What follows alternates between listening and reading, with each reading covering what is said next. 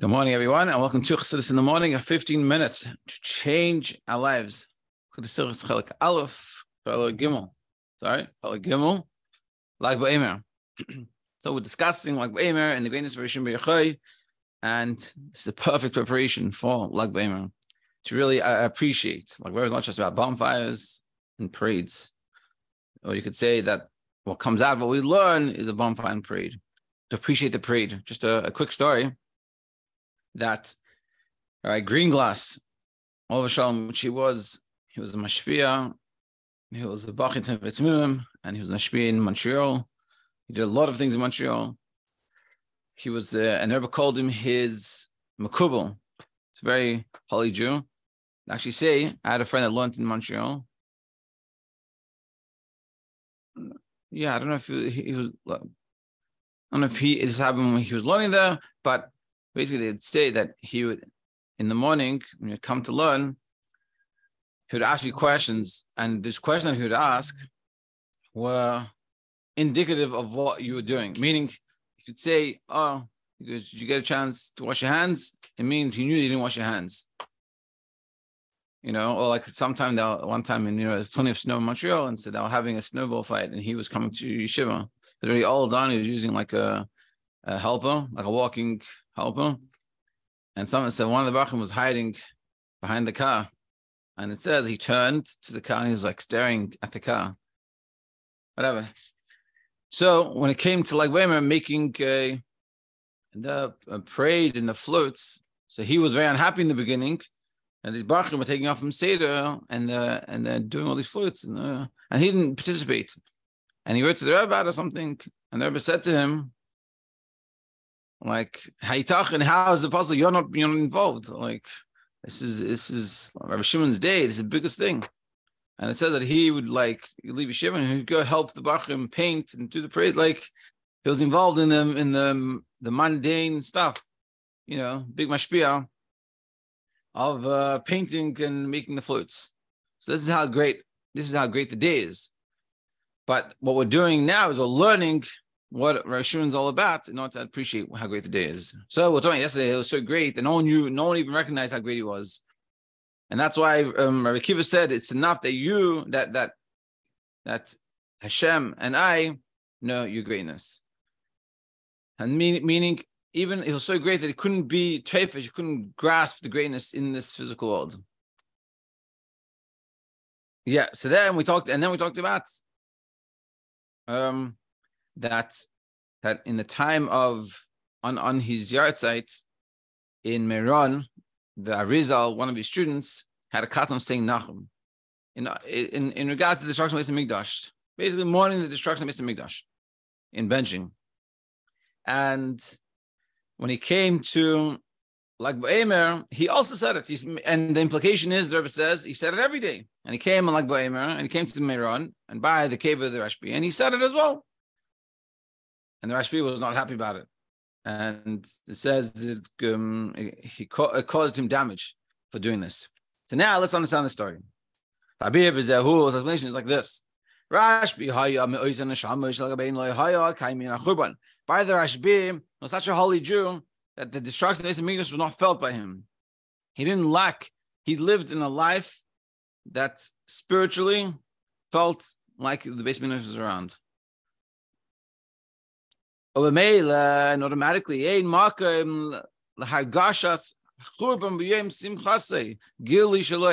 being that on Lag Baomer is the revelation of all these avodah, like we said yesterday. So therefore, on such a day of revelation, that there's a revelation of a feeling that it is like there's no destruction of Mikdash. So why is this guy saying nothing? Why was the student of Arizal being sad over the destruction of Mikdash? This is Rabbi Shimon Bar Yochai's day. The revelation of Shimon Bar Yochai, the revelation of the level of no destruction is being revealed. And he's saying, Nachum on the destruction. What's going on? So we find from here, we see two amazing ideas. Because thinking about it, but the obvious question is 1 second. Yeah, okay, it's nice. There Shimon Bar Yochai is on this level that there was no destruction of the Beis Mikdash for him spiritually. But I'm not Rabbi Shimon. And even and this is sort of the question. So we find two things.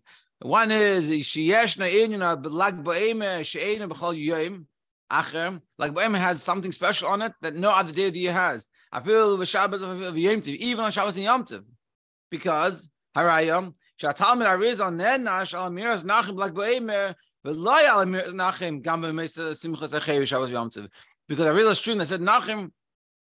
He said on Shabbos and Yom Tov, and he didn't get nothing. There was no problems with it. But only on Lag Baomer, there was a problem with what he did. And secondly, the Simcha Elul Rashbi he l'chal Yisrael, and this shows us that the Simcha of Lag Baomer is for every single Yid. I feel even to someone that's not above this idea of destruction in the Beis Mikdash. Meaning, you could say, if you're on a level of Rabbi Shimon Bar Yochai, so then yeah, you feel this Simcha. But the Shimon Bar Yochai Simcha is meant for all of us, even us that don't have this level of feeling like the Rabbi Shimon Bar Yochai. That's why this person, and we are living in a time that we do say Nachum, or this person said Nachum every day. Rashbi was unhappy, and he's being sad on this day. There's no reason to be sad. There's no reason to say Nachum.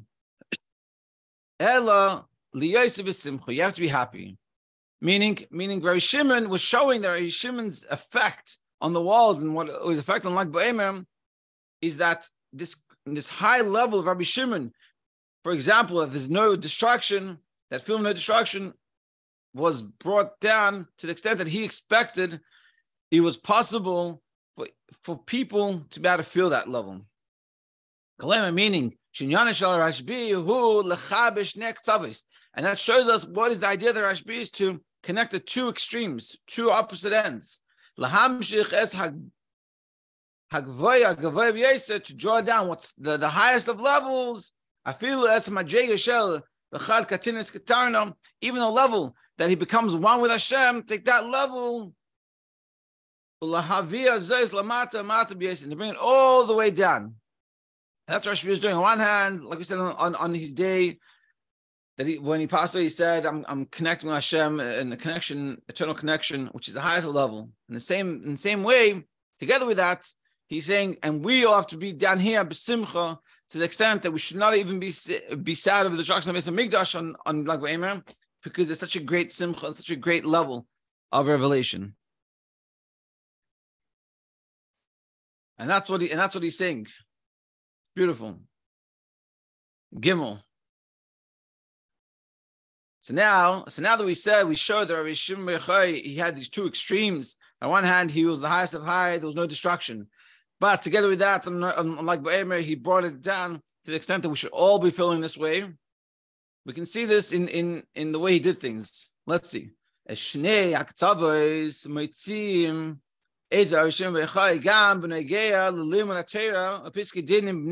can find this idea of these two extremes also in regards to the Nigla, the revealed parts of Torah, and also in regards to his Psak Dinim, the way he paskened. Ne'emar, it says, it says in the Pasuk that this Torah shouldn't leave your mouth. So in the Brisa, there's a machlekes. Rabbi Yishmael Sever Shenad Dvarim Kiksavan. It's not literal like it's written. Meaning, the little understanding of this is that you just have to learn Torah. That it should never leave your mouth words of Torah. You shouldn't be busy working, you should be learning Torah.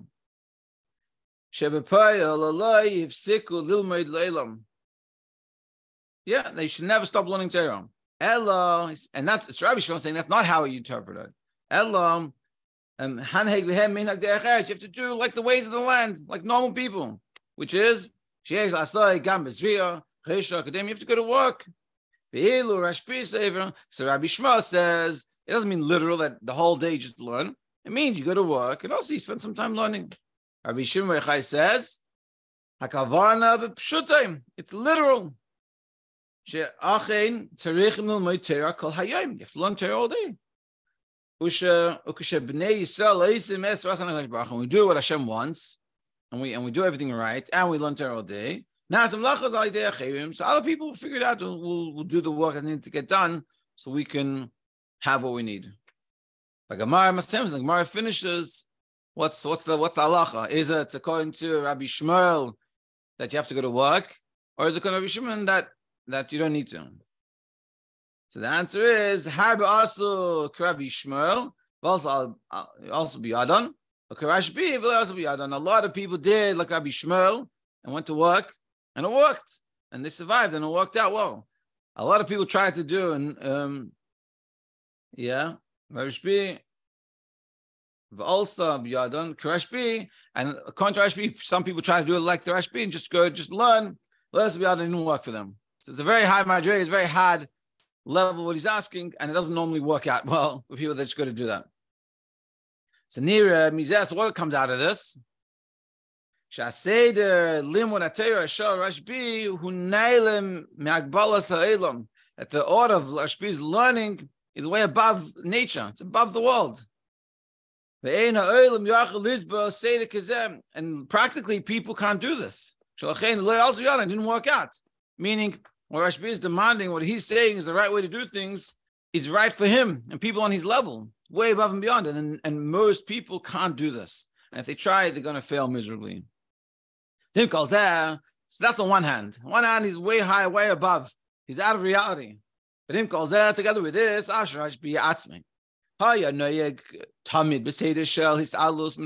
even though his whole nature was way above him beyond the world, that his whole life was just Torah, and he didn't have to work.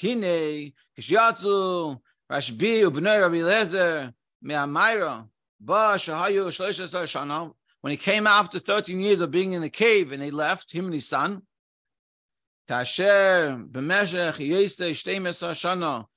first 12 years that he was in the Maya, in the cave, and specifically the 13th year, it's Allah, when it's Atzem, he went up even greater level in the 13th year. Because remember that he went out after 12 years, and then they were too rough with the world. They couldn't handle the world, and saw people working, and it wasn't good. He's going to discuss this. And they came back in for another year, and they fixed, and they realized how to balance it. Kol heicha tehave mach Rabbi Eliezer, whatever Rabbi Eliezer destroyed, kol makayim Rabbi Eliezer haya manish al hanhaga shel charish uzriya, wherever Rabbi Eliezer would punish people working, mishum shelo yachal lisba shemanich in chaya elam v'iskin chaya shar, because it bothered him. You're working, go learn Torah. The whole world was meant for Torah, not for work. And Rabbi Eliezer couldn't handle this, and he would punish them.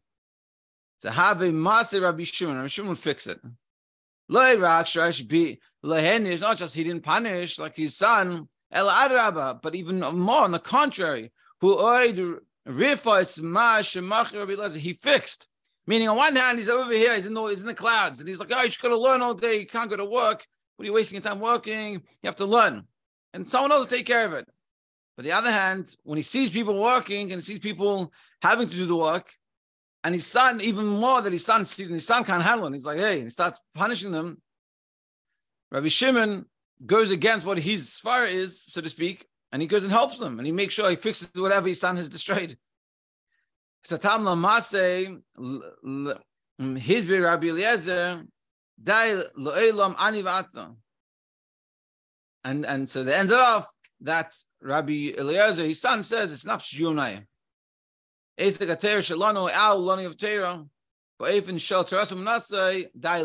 Eliezer realizes this idea of Rabbi Shimon because it only applies for us too.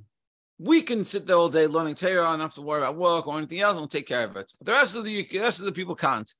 But what we see here, we're gonna go. But what we see here is these two extremes of Eliezer. On one hand, he's all up above and beyond, and he's doing all these great things. On the other hand, he's in the world. And Mitzvah Hashem will continue tomorrow. Well, yeah. Have a good day.